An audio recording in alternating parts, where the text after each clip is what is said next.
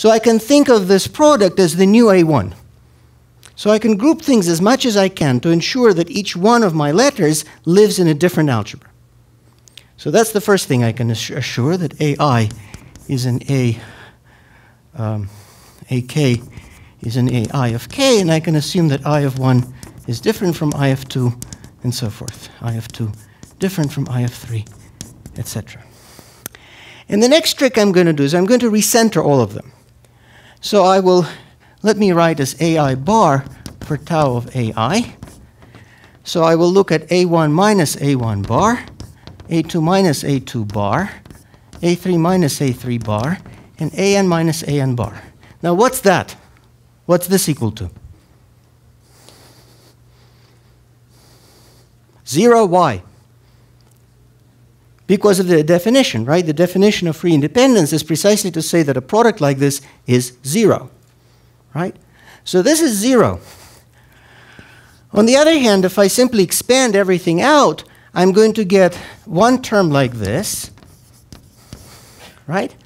And then I will have terms where at least one of the A bars appear. So I'll have terms like A1 bar, and then I'll have tau of A2 AN, and then I'll have, say, A2 bar, tau of A1 A3 AN, and many, many, many more terms where it'll be 2 A bars, 3 A bars, all the way up to N A bars. But all of those terms have lesser degree in the number of variables, so I can recursively apply my recentering procedure and define the trace on everything. Okay? So therefore, I can solve for this in terms of lower degree terms, and therefore this expression is well defined. Okay? Is that clear? All right. Now, the consequence of this is that if I have two families of variables, x's and y's, and if I know the law of x's by themselves and the law of y's by themselves, and if I know that these two families are free, then their joint law is completely determined.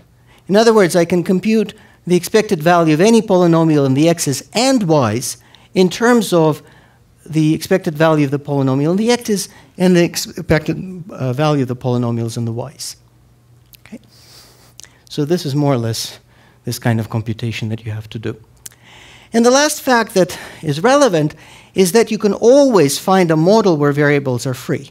So if classically somebody hands you two random variables, you can find a realization of them jointly so that they are independent. Same thing is true in the free case. If somebody hands you a family of variables, or if you like an algebra and another algebra, there's a way to put them together in a larger algebra so that inside that larger algebra they're freely independent. And I don't want to go through the construction, but in the notes, one of the exercises is to do exactly that. So if you want to understand exactly how this free product works, you can do that exercise. If you don't want to do that exercise, which of course all of you want to do, but if you can just understand how this works. So just understand how, given two groups, you realize them jointly in the left regular representation of their free product. So if you understand that, you more or less understand how to do this in any case. Okay, great. Now the next thing I want to do is I want to do a construction of what will end up being exactly what was on this board, namely the limit of this random matrix model. Only we will not be able to prove it just yet, but I want to give you a concrete set of operators that realize that joint law of n random matrix models, and I want to convince you that knowing that these are operators and concrete operators in a Hilbert space is a good thing, because sometimes you can make computations go a little bit simpler if you do that. So here's the setup. We start with a real Hilbert space, so this is like Rn. So think of H as being Rn.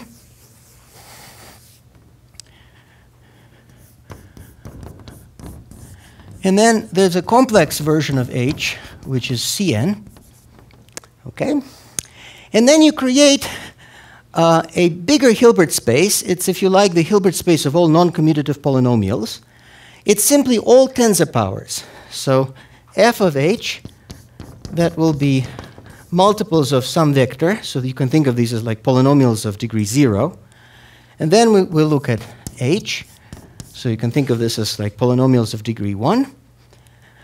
And then we have h tensor h, and so forth. So a typical, what happened to all the chalk?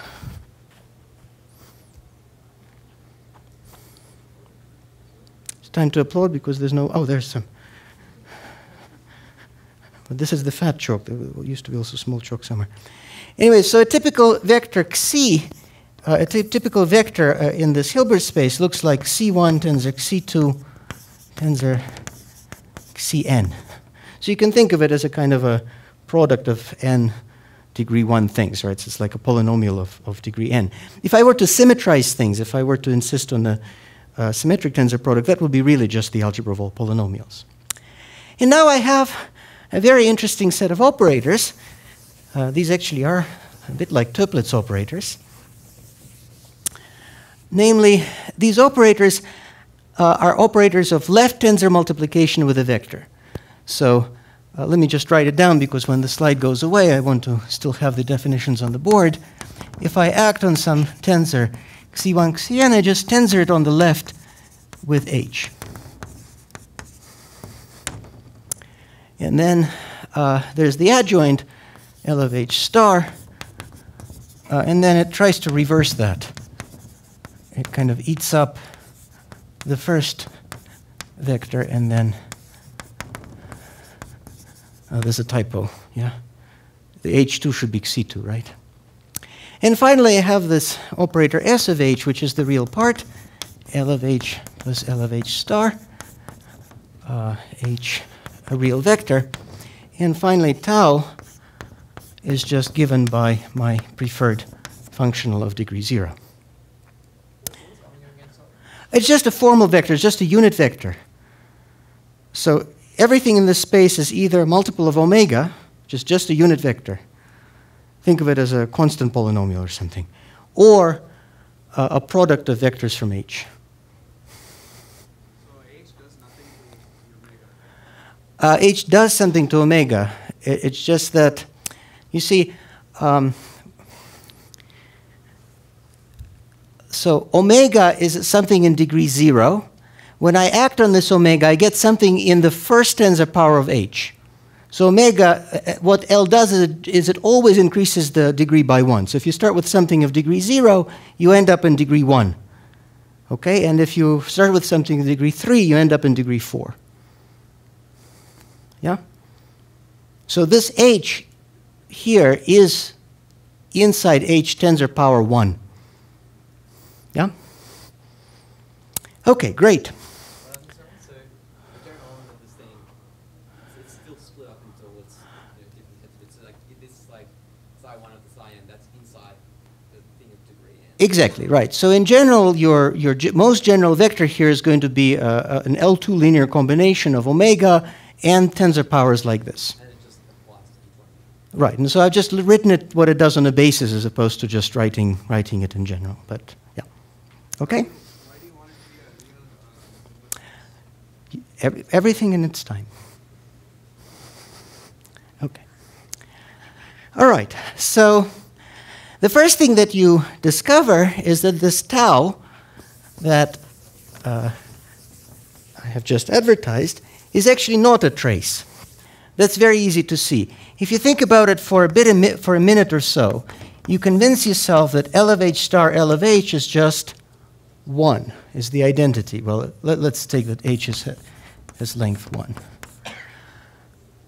The reason for it is that what does L of h do? Well, it prepends everything with an h.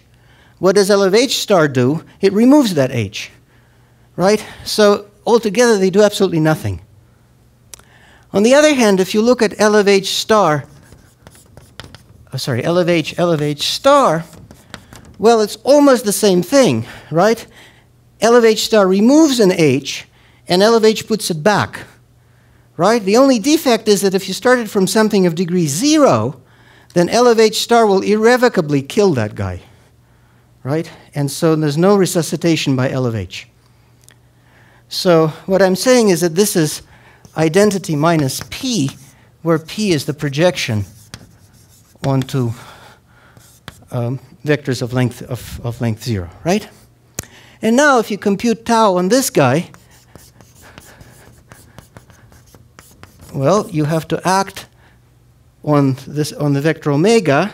Well, identity just gives you omega, and then dot with omega, so you're going to get 1. But if you do it the other way, you're just going to get 0, obviously, because you're taking identity minus the projection onto that very vector. Right? So this is not a trace. However, if you only look not at LH and L of H star, but only at the algebra generated by these guys for H real, then you have a trace. Okay? And the reason for it, the reason for reality, is that you can check that tau is a trace if and only if tau of xy is real for all x self-adjoint and y self-adjoint.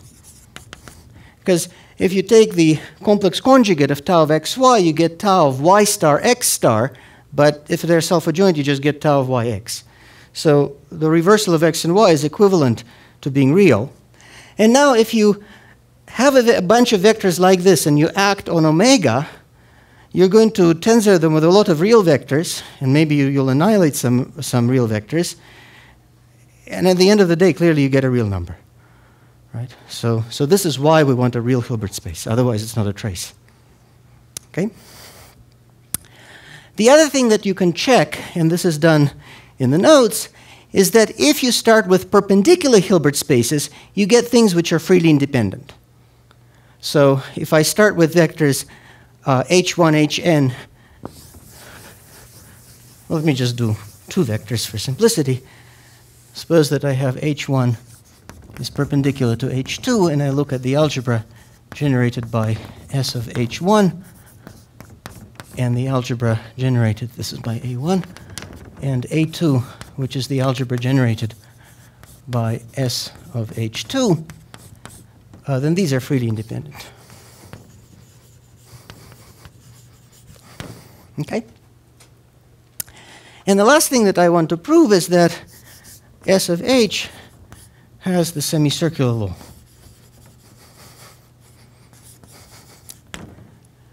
So there are several proofs of it. The first, how much time do I have? I have like maybe 15 minutes, yeah, because of the board time. Okay, so the first way that you can do this is you can actually do a combinatorial proof. In fact, you could prove that if I take tau of S of, well, let's just say H1, HD are unit, so orthonormal set.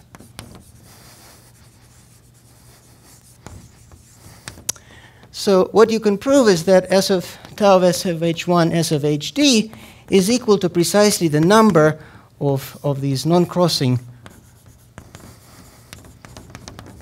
pairings that respect color. So that way you will prove that this colored version of what Ioana Dumitru was talking about in the first lecture this morning will exactly be the expected value of this product. And this proof is not so hard. I mean, the idea is that you kind of, this is going to be like the degree in your f of h. What do I call it? F of h with a script f, or, yeah, no script f. You see, you start with at omega, right?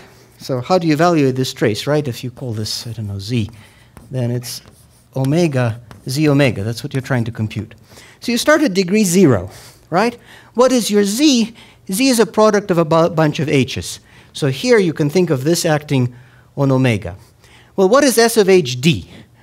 Well, it either tries to annihilate this omega, which will give you 0, or it will try to create hd, right? So you will kind of jump up by hd. Then comes the next one, SHD minus 1. What can it do? Well, it can, remember, it's the real part, sorry, it's the left multiplication plus its adjoint. That's the operator by which we're acting. So it will be either this one that's acting or that one that's acting. If it's the creation one, if it's L that's acting, what are we going to get? We will tensor by HD minus 1, so we'll end up with HD minus 1 tensor HD. And if we act by the other one, we would get what?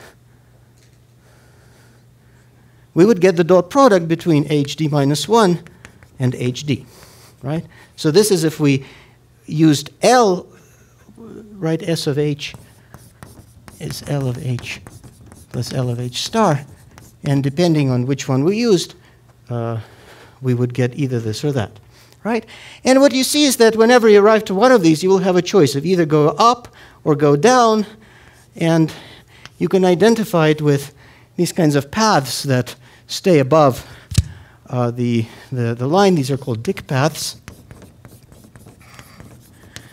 And the way you associate these things with bracketings is that you see that at the end what you care about is that you arrive back to something of degree 0, because you want to dot again with omega. And if you do this, then you can see which part of going downhill canceled which part of going uphill, right? So for example, in this path, this part of going downhill canceled that one, so that will be your parenthesis. And then this up, and that one canceled. And then, well, let's say we go down like that. Then this part will cancel that part. So your resulting parenthetical expression is going to be that, okay? And then the fact that you have these dot products between the various h's will translate into saying, because they're orthonormal, that the colors are preserved. That inner product is 0, right? Well, it's 0 depending on what. Yeah, I should have put here like I1 ID, so it will be I. You're right. So it will be 0 depending on whether ID minus 1 and ID are equal or not. Exactly. Okay? All right, so you can do that. And then at the end of the day, for instance, if all the h's are the same, so if we're looking at just the powers of one element, then you can actually compute explicitly, and you can find that this, let's call it Mn, if you take one h and you look at the nth power, then you have a certain recursive relation between the moments. That's very easy to check, because if you accept this thing with parentheses, then if you... Let me do it here. If you accept this thing with parentheses, then if you think about it, there is the opening parenthesis, and this opening parenthesis will have to close with some other parentheses. Will have to match with some of them. And once you condition on this one and that one matching, then here you have all possible parentheses, all possible parenthetical expressions, and here you have all possible parenthetical expressions.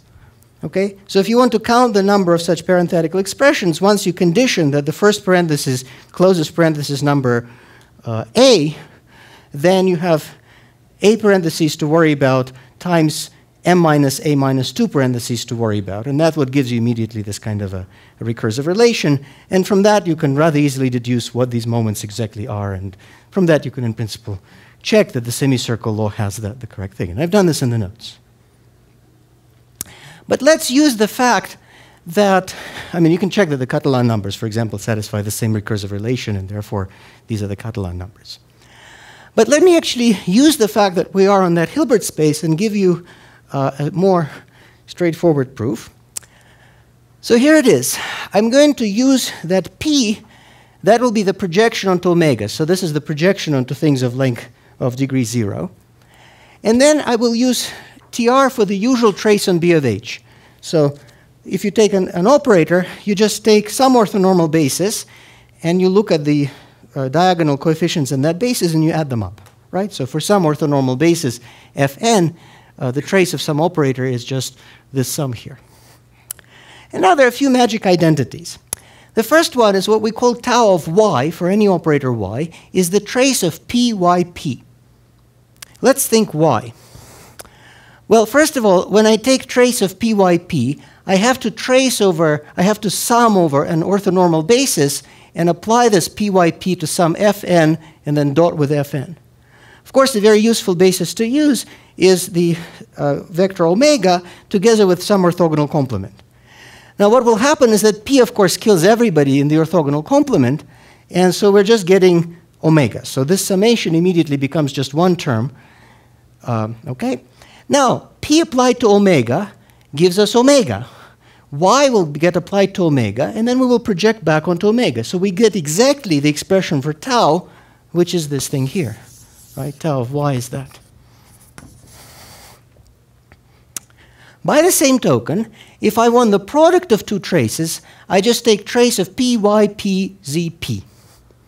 And you think about it, again, what will happen is that omega comes in, P takes it to omega, Z acts on it, that gets projected back. So at this point, we've computed the trace of Z. Then we again create an omega, act on it by Y, we project back onto omega, we've created the trace of Y, right? Okay, one more trick. Let me look at R of H, which is the operator of tensoring with H, but on the right. I claim that tensoring on H, so this bracket here stands for the commutator. I use the notation AB is AB minus BA. I claim that the operator of right tensor multiplication and left tensor multiplication commute. Well, you know, look at our government. The right hand doesn't know what the left one is doing, right? So that's exactly what the situation is here. If you start with some tensor and you do something to it on the right and make it even longer, there's no way that the left side is going to be affected by that. So it doesn't matter in which order that's done. The situation with annihilation and creation is almost as dysfunctional. Namely, if you create things on the right, then annihilating things on the left will never see that creation, except when? Except when you start with a super short vector. Because if you start with a vector omega, then first creating H allows you some annihilation. But if you don't create the H, then and you right away try to annihilate, you just get 0. So that's why the commutator ends up being just the projection onto omega. Okay, so these operators have a rank 1 commutator. Okay, now I'll write R for R of H and X for S of H for short. I will compute the commutator between Z minus X and R. So this is the resolvent of my X, and I take the commutator with R. Well, I claim that this is just that. Okay, and the reason for it is that the commutator is a derivation.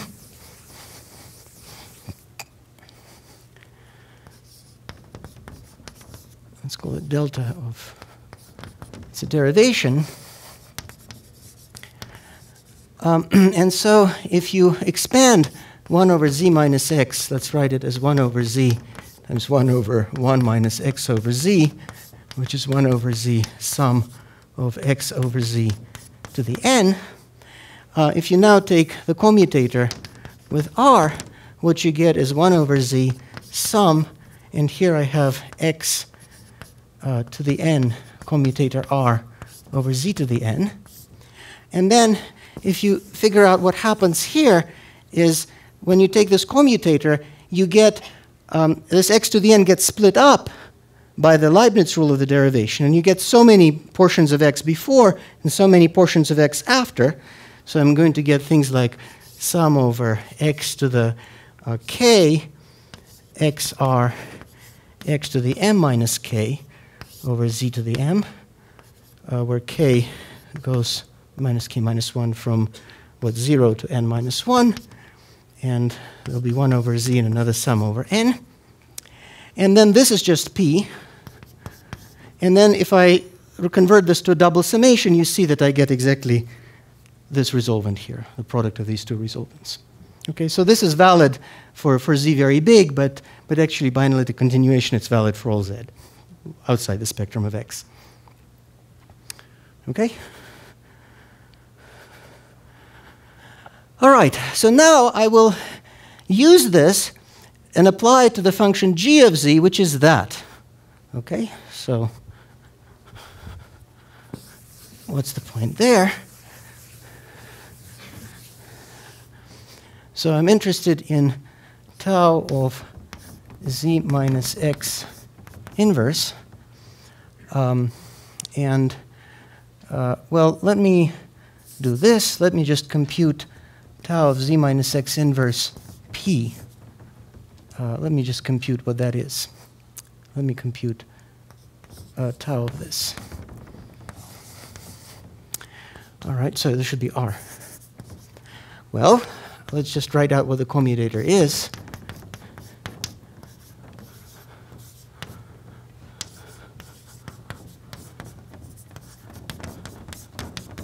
Right, I've just written down what the commutator with r is.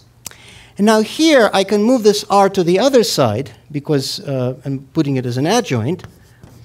And then our adjoint kills omega because r decreases degrees. So this term is simply 0. And here you notice that r omega is the same thing as x omega, which is just h. Right? So this is nothing but omega x z minus x inverse omega. Right? On the other hand, I can rewrite this as the trace of p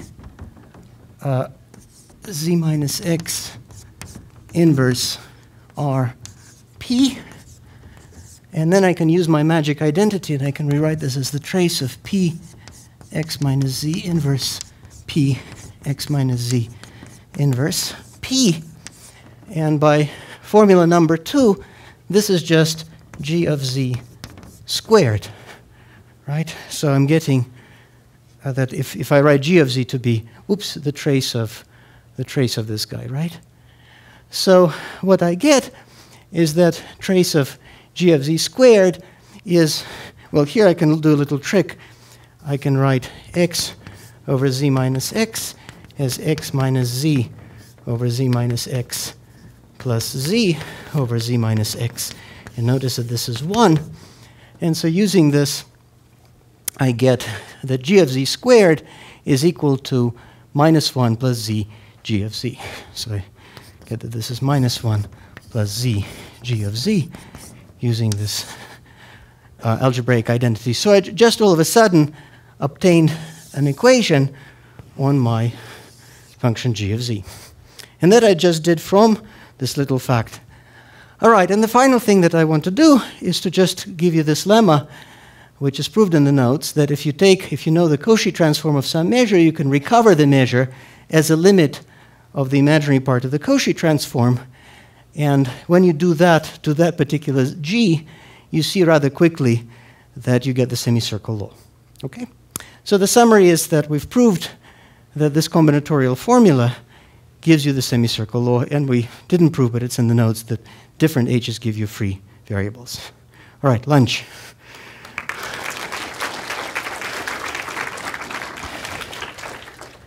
Questions? Yes. So in this proof, you used a very particular construction of the representation that's related to this semicircle. Right. I was wondering for some other laws, convergence laws, if you use any semicircle. Right, so you will see later, so there will be some themes, namely there will be some kind of a funny derivation going on. And we will use this magic property of the resolvent, which is on the previous page, this marvelous property that when you compute the derivative of some resolvent, you get this factorization. And that turns out to be quite useful because in other situations, not the semicircular law, but certain unitarily invariant random matrix models, you have very much a similar story, but a different derivation, or rather something slightly different. But similar in to this proof. Yes. Okay. Maybe we should stop here because we are running out of time. So there will be the problem session for DMAT 1 from 1 to 2 in this room. And there will be a Fyodorov course at 2.